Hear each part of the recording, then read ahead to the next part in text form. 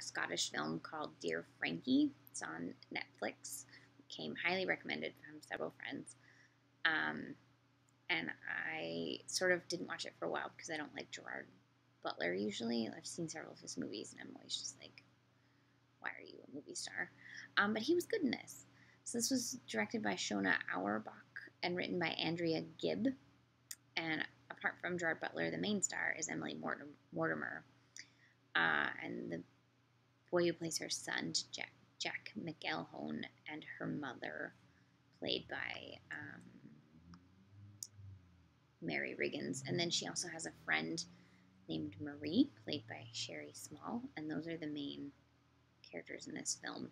And it's about a woman who has a son who is deaf. And she moves around a lot. You don't really find out why until you start seeing that her son writes these letters to her, to his father, because that's what she's told him, is his father's on a boat and traveling around, and so he writes these letters.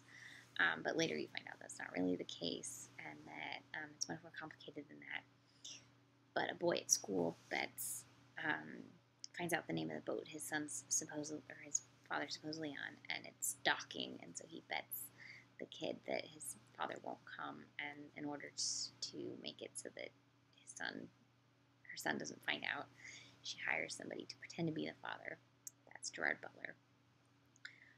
Shenanigans ensue. And the thing that was kind of great about this film was it's mostly about the relationships between the mother, the grandmother, and the son, and not really this romantic relationship. Like, it's hinted that there could be some romance, but it never becomes a romance. It's a family film, and it's about a mother and a son and what they do, which is kind of wonderful. This director hasn't really done much other than this, which is kind of a bummer, because it's such a great film. It's one of several films in Scotland that somehow film it with that, like, brown filter on it so that it seems really brown. And I've been to Scotland about 15 years ago, and I don't remember it being brown like that. I remember it being a little gloomy, but I don't remember it being brown. But, like, Ratcatcher was really brown also, so maybe, but both of those were supposed to be Glasgow, so maybe Glasgow's brown.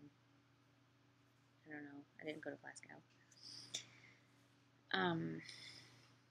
I really liked this film.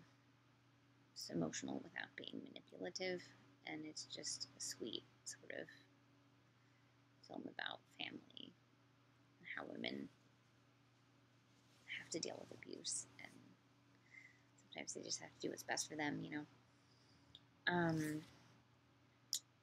This is from 2004, and you can rent it or you can watch it on Netflix. Oh, I guess it came out in the US in 2005. Whatever. 2004, 2005. Same difference. Highly recommended it. It's really cute and sad and sweet and has seahorses. What's wrong with a movie with seahorses? Again, it's directed by Shona Auerbach. Dear Frankie from 2004, 2005. Highly recommended.